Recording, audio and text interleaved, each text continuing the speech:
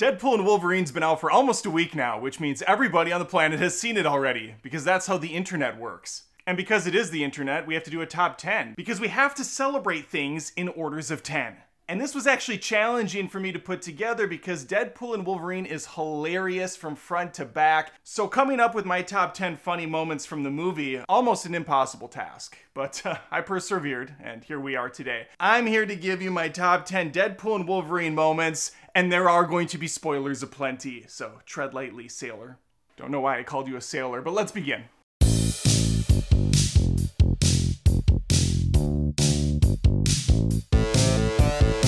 Coming up with a top 10 list was no easy task. Oh wait, what's this? What's this right here? That's a notification to subscribe to the channel, which you should absolutely do because I post movie content every single week. You have to be here for it, or you're gonna miss it, and that's just absurd.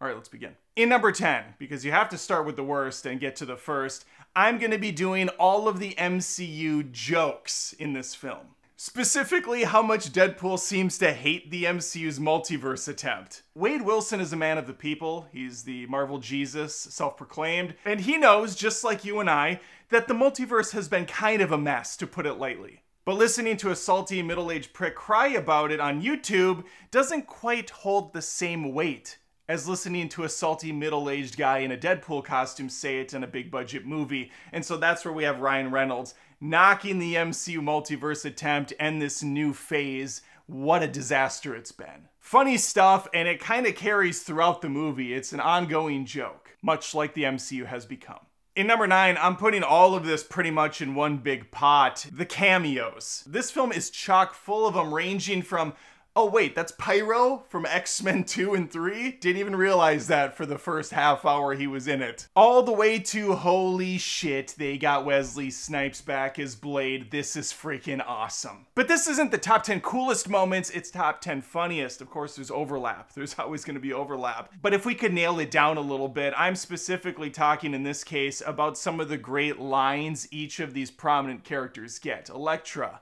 Blade, Gambit. They each get one or two hilarious moments. With Blade, he references his comment about ice skating uphill from Blade 1.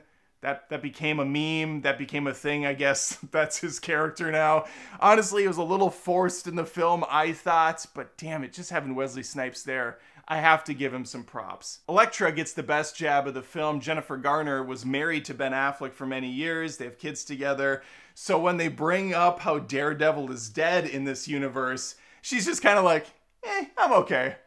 I'll get over it. Just good stuff. Meta commentary layered on top of each other. You gotta love it. It's what Deadpool's all about. And when it comes to Gambit, pretty much everything he says is hilarious. He's got that thick Cajun accent. Deadpool can't understand a word of it, and he has no problem pointing it out every chance he can.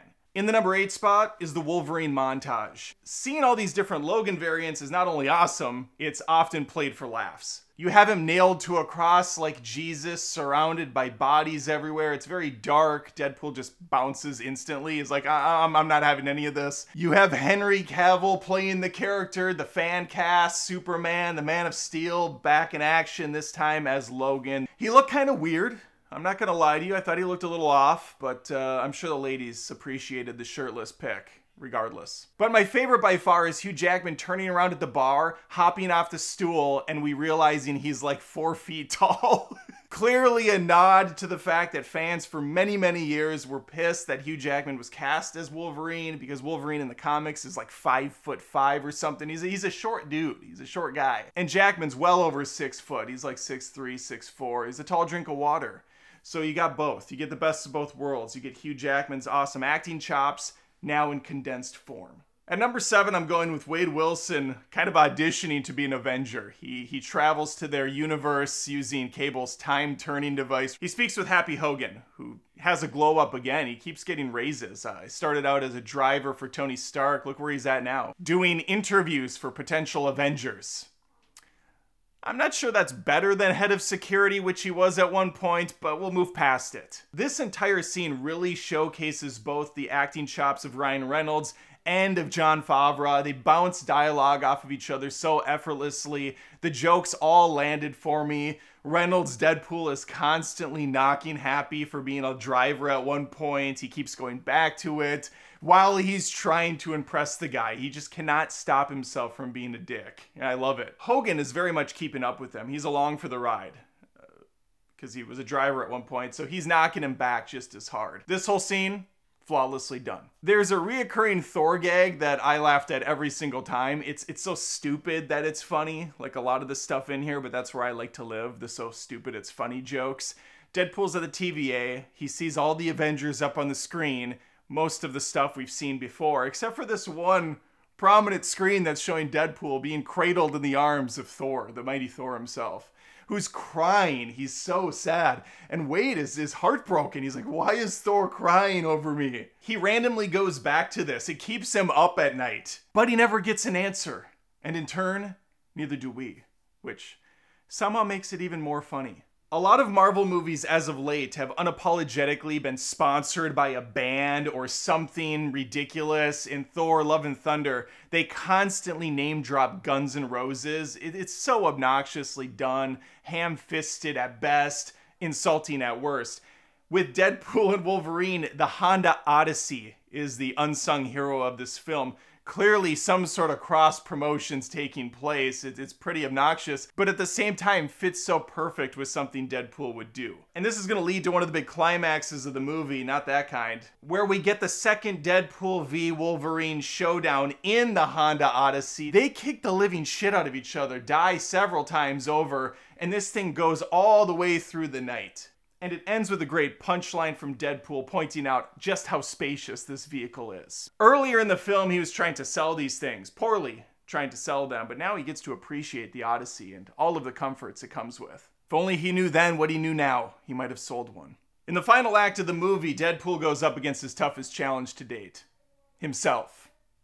100 times over. Nova opens a portal, and what comes out on the other side is not a pretty picture. 100 Deadpools attack, ranging from a flying skeleton to baby pool. And this sequence is laugh out loud not only because of the concept behind it, watching Logan and Wade Wilson fight all these assholes, but also the way it's shot. We have a one take going from left to right as they smash through buses, flip over cars. It's all done so well, and it never loses the humor along the way. My only hang up with this scene is we didn't get Baby Pool in action. They teased it, but they left us wanting more. Around this time, we also get Nice Pool returning. Also, played by Ryan Reynolds. He's got long flowing hair. He's just a beautiful person inside and out. The friendliest Deadpool or person you'll really ever meet. Deadpool Prime, not so interested in that. He's really only into the double guns this guy's rocking. Gorgeous golden guns that Wade wants for himself.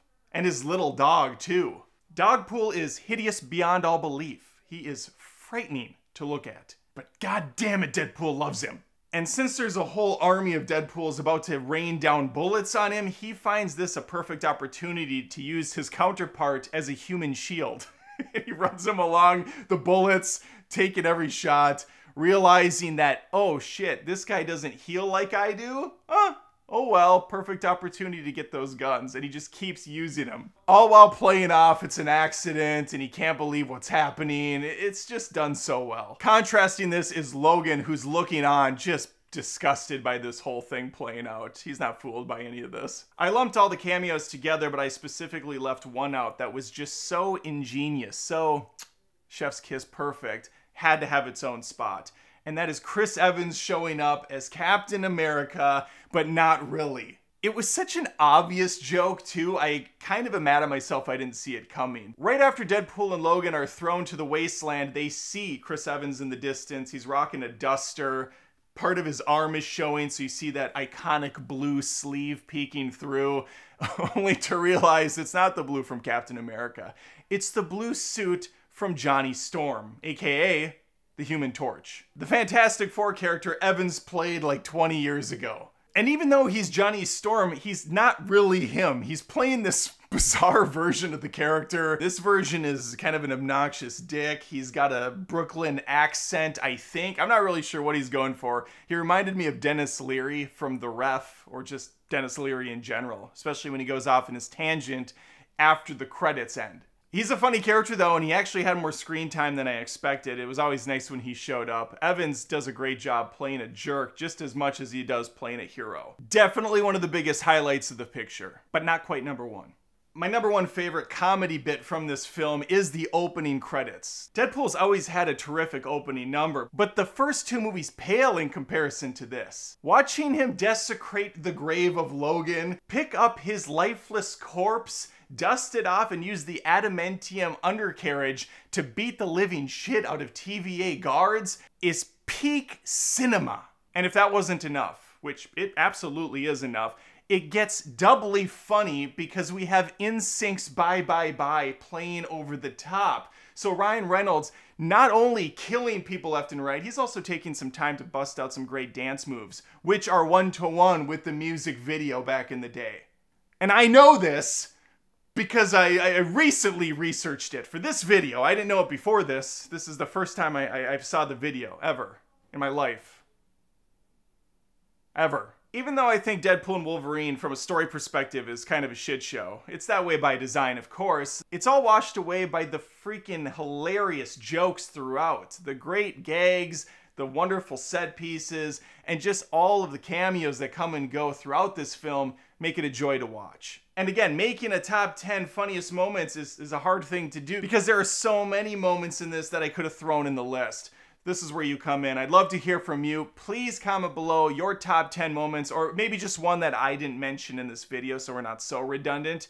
Let me know your top 3 or your top 1 or your top 50. That's fine too. I'd be very impressed if you could come up with 50. Like this video. Please subscribe if you haven't. I would love if you stuck around for more videos. I post them every single week, multiple times. If you really like what I'm doing, I have a second channel, Adam Does Rants, where I complain about first world problems like people talking on their phone in public really loudly or listening to their TikTok videos with no headphones. I hear you, Mary, and I'm not impressed. All right, let me eat my Chipotle in peace. If you really like what I'm doing, you can leave a super thanks right under this video, become a patron at patreon.com/AdamDoesMovies, or a YouTube join member right here. It's easy. It's just a click away, and I would appreciate it. Take care.